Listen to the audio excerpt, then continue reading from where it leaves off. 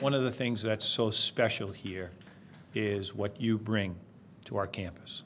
This new ceremony was driven purely by the students who themselves recognized this as an important milestone.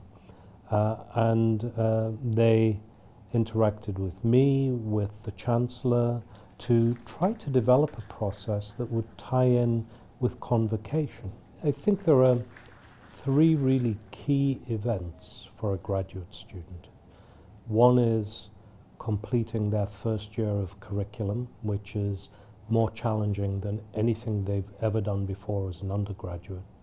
The second one is completing their second year, at which they have to take what we call here the qualifying examination. So this is a process in which they're asked to write and defend orally a research proposal. And so the students literally have to present a proposal, a written proposal, and then stand before a committee for anywhere from 1 to 3 hours answering questions about almost anything and everything related to it. And the committee is really trying to ask, are these students ready to undertake independent research? And when the student passes, which 99% of them do, they are then officially considered to be entered into candidacy for doctoral research.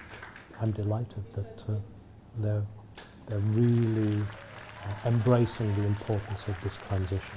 A very important milestone.